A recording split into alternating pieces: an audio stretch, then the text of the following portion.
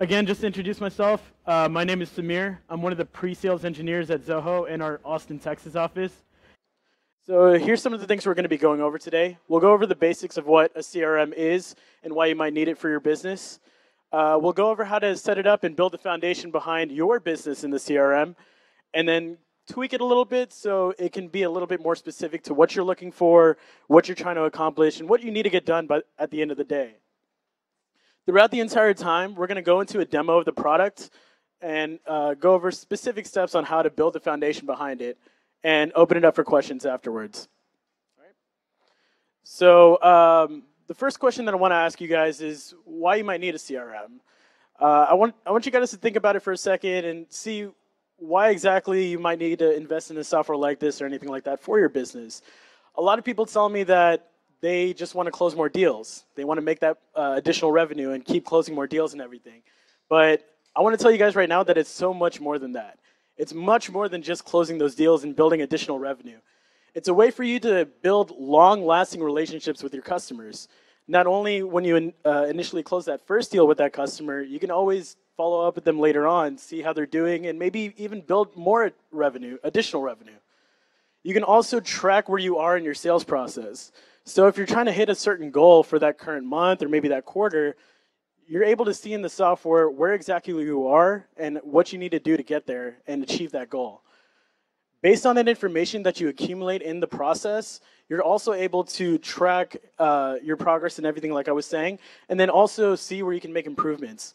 By using the reports in the CRM, you're able to see how much you've already achieved and see where your improvements can be made and what you can do to hit that goal next year or next month. But I want to even take it a step further. One of the things that a lot of people tell me whenever they're starting a business or even trying to build out their sales process is they run into issues like these. Unorganized data being the biggest one here. If they're using certain softwares, maybe like 3 different ones that we saw in that one video, maybe you're using Microsoft Excel to handle all of your customer data. Maybe you have different contact information in all your emails, or maybe it's in notes all over your desk. It can get really cumbersome to manage all that information. So by using a CRM, you're able to have everything housed in one specific database to handle all that information, right? By handling everything in just one space, you're reducing a lot of repetition, and time management is pretty much achieved from that. You're not doing the same things over and over again, loading the same data, maybe sending the same emails to customers or anything like that. You're saving a lot of time in the process. You're preventing people from making mistakes too. So talk about your sales team for a minute. Maybe they make some typos here and there. They might not follow up with someone in a timely manner. You have different opportunities where you can prevent human errors like that from happening. And at the end of the day, no one ends up dropping the ball. You don't lose sight on that potential revenue or closing that deal that you could have closed beforehand. So whenever you're whenever you're starting to build out your sales process and use a CRM, there's 3 different things that you need to ask yourself. It's about process, people, and insight or data. Vijay was talking about this in his previous presentation as well. So let's go into specifics on how these work. Process. How do you want your business to operate? How exactly do you make a revenue right now? Whenever your leads come in, how do you accumulate that data? How does it go from the first initial step to closing out that deal and making that revenue? That's what process is all about. Then people. How does your structure work for your team right now? Do you have salespeople working on the sales side and following up with customers? Do you have a marketing team that deals with the leads that come in? Do you have customer support that deals with the customers afterwards? How exactly does that work? How do they communicate with each other? That's what people is all about. And the last thing is going to be insight. So what data are you trying to look at in your CRM, and where exactly do you want to model that information? This is exactly what's going to go on in the insight section. All right? So first off, we're going to go with process. Again, this is where you're going to see and formulate how your business works right now and see how you can model that information into Zoho CRM. So let's just take an example of a car dealership. Let's just say I'm the owner of a car dealership and I sell cars directly to consumers. Whenever someone walks in the door and sees my showcase, that's when the initial step is created, right? The new lead comes in. Then I have a sales rep go up to them, say, hey, how are you doing? They grab their name, their contact information, maybe what their budget is, what kind of car they're interested in. That's the initial information that I grab from them, right? What else happens in the process? Let's just say, I need to grab some more information from them, maybe their credit history, what else they're bringing to the table, like a trade-in or something like that. And then I negotiate the price with them after that. And once that happens, I give them a price, they accept it, and the deal is closed. That's pretty much the sales process behind, selling cars, for example, right? You're going to take that same model that you're using right now in your specific business and formulate it the same way as I just mentioned for a car dealership into your CRM. Selling cars isn't the same way as selling software, right? It's not going to be the same as selling accounting services or real estate and so on. It's always going to be different for each and every one of your businesses. So this is where you can actually adapt the CRM to do that. Let's translate that into CRM terminology. You have 3 different things that you need to learn and talk about when it comes to formulating all that information into the CRM. You have your modules. These are the different tabs at the top that you might see in your CRM system. Leads, contacts, accounts, potentials, and so on. Reports and dashboards. Within each of those specific tabs, you have the form that you fill out for each of those records. So for leads, first name, last name, company, email address. And then you can also adjust how that information is going to be organized using the layouts. So let's jump into the software itself and see how that works. So this is pretty much the interface for the software. I'll just zoom in a little bit. And right when you log into your home screen, this is exactly what you're going to be seeing here. You have your tabs at the top. These are what we call our modules. So let's define them real quick. We have leads. Leads are what we consider in the CRM is you've accumulated their data, their contact information in some form or fashion, maybe through lead generation software. They might have gone to your website and filled out a form. You got their contact information, but you're not really sure that they're interested in what you have to offer. So you have to qualify them. So you follow up with them, you contact them, and once you realize that they're interested, you can actually convert them into a contact and an account. A contact is going to be the actual person that you're talking to, their first name and last name, and the account is going to be the company that they represent or who they work for, right? So in a business-to-business scenario, you're going to use the account section to manage company information and the contact section to manage the people that you're talking to specifically. But here's the beauty of the CRM. If you're business-to-consumer or business-to-business, you can formulate the CRM tabs based on what's important to you. So let's just say in that same example, I'm selling directly to consumers, right? I really don't need the accounts tab, so I can remove it. By going into the customization menu within the CRM, I'm able to not only just remove any tabs that I don't need, I can change around what the order of them is. I can change the names as well. So maybe I use prospects instead of leads or customers instead of contacts. I can always change the name of any of these as well. All right. So going into one of these tabs real quick, when I click on the tab for leads in my CRM, I'm able to see a quick list of all the different leads that I have, just in a quick view. Whenever I create a new lead by clicking this new lead button, I'm able to fill out the information. These are where the fields come in for your CRM. So again, I have first name, last name, company, phone, email address as my different fields. But not all of these might be important to me, right? I might not need website or fax number or maybe number of employees.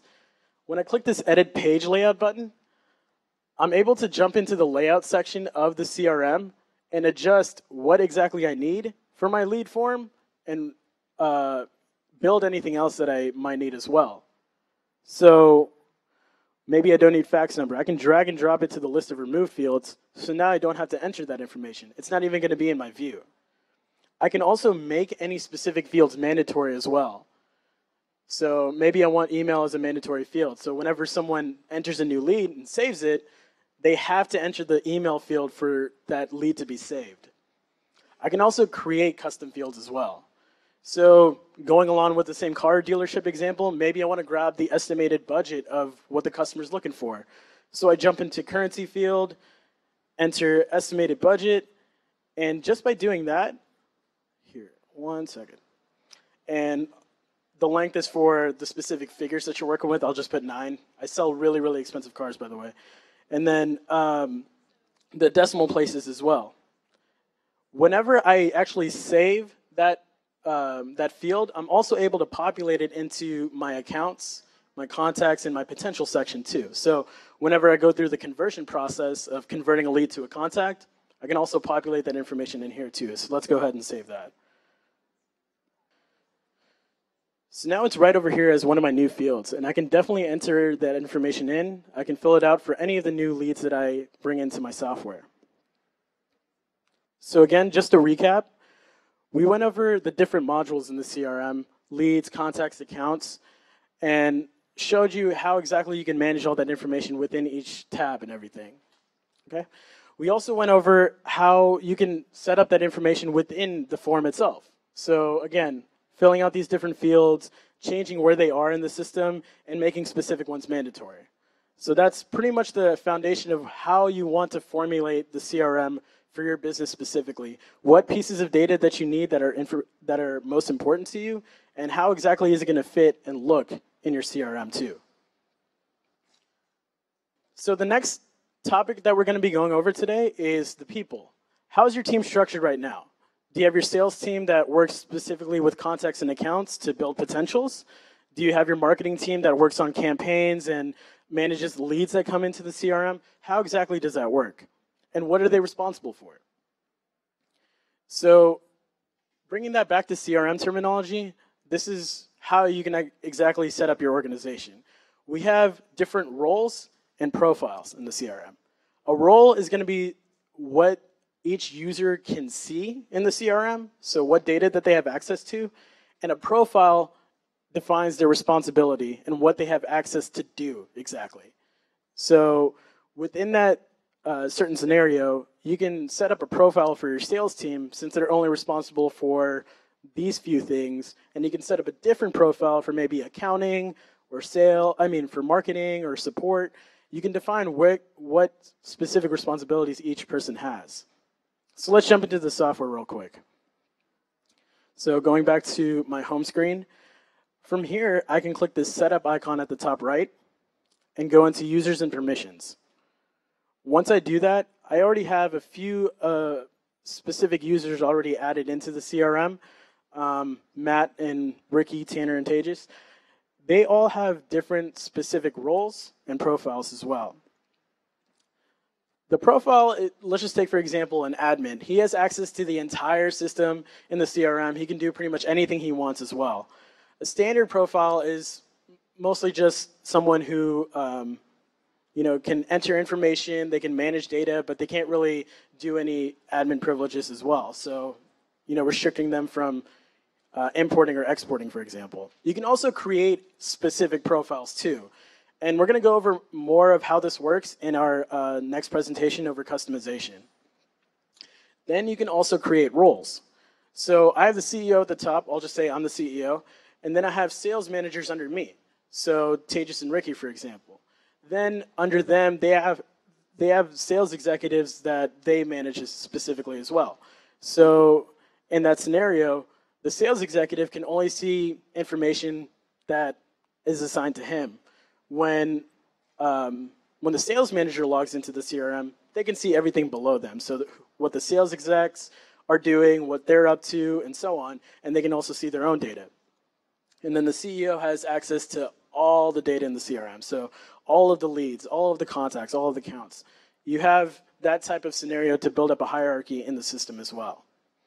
We're going to go over more about how to build these roles, profiles, and groups and everything like that in some of our next presentations. So now that we've brought in how exactly your system works, what exact data is most necessary to you, and you've also set up the hierarchy in your system and what each person on your team is responsible for, the next step is actually to bring in the data into the CRM. And this is where Insight comes in.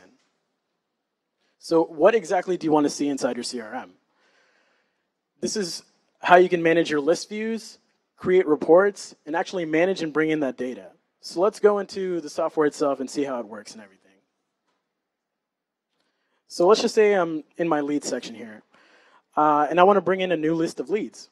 I can click this import button right here to upload a specific Excel or maybe a CSV file and bring in that information into the CRM. I'm just going to show you guys a simple Excel file that I already have. Okay. This is one of our other applications called Zoho Docs. I highly suggest everyone take a look at it. From here, you're actually able to see my import of information. I have people like Clark Kent, Bruce Wayne, and so on. They're new leads in my system. So from here, I can actually go into this section, click Choose File, and import that specific information in here. Go to Downloads. There it is. So one of the things that we were talking about is unorganized data, right? By bringing in an Excel spreadsheet of information, you're preventing that issue from happening. Replicated data, things across the board and everything. This way, you're actually able to add in information specifically into the CRM. And if there's any replicated data, maybe you have similar things across the board, there's also a way to deduplicate that information. So either you can skip existing records, overwrite them, or create clones if you needed to. So once that import takes place, it's automatically, as you can see here, I have my CRM fields on the left and my import or my Excel columns on the right. So it's actually going to let me pick which specific columns in my system, like company, first name, last name, and map them to a specific CRM field. So I can actually translate that information accordingly. And once I do that, click Next. It's telling me that all my columns are mapped. And now I'm able to see the import status within this section and that it's going to be brought in just a second. From here, I can go into my lead section and maybe I just want to take a look at some of my specific leads, maybe the ones that just came in today. Instead of going in and seeing all my open leads, I can drill down on a specific one. Maybe I just want to take a look at leads assigned to me, ones that were recently created, maybe ones from today. I can actually drill down and see that information straight from the CRM as well. But yeah, that's pretty much everything for managing that information in your leads. You can also create specific filters as well. So instead of just going in and seeing the ones from today, for example, you can actually drill down and make specific views as well. And we'll go into specifics in the next presentation. All right. A couple other things that you can do from the CRM. You can also personalize. So jumping back into the setup section, you can also go into organization settings and define a couple of things behind your company. What the details are. Maybe some companies don't operate on January 1st, so you can select the fiscal month. You can also set up multiple currencies if you're working in different countries as well. Jumping into the personal settings, you can also define your own information too. Maybe what time zone that you're in, what language you're using. You can also change the theme of the CRM too. So instead of making it black and white, you can pretty up the CRM too for everyone. So you have that capability within the CRM. A couple of final things. While you're building your setup process and everything in your sales, you also do have our resources for utilizing Zoho CRM as well. You can take a look at our help guide, zoho.com/CRM/help. You could start attending some of our live webinars that are hosted every Tuesday and Thursday at 1 p.m. Central Time. This is actually a live person that's walking you through the process of setting up the CRM. You can also jump into our demonstration videos on YouTube, go to Zoho University at udemy.com, and also reach out to our technical support 24 hours a day, 5 days a week, either via phone or email. So you have all these resources to help build you in the process of building out your CRM and jump straight into the software and everything.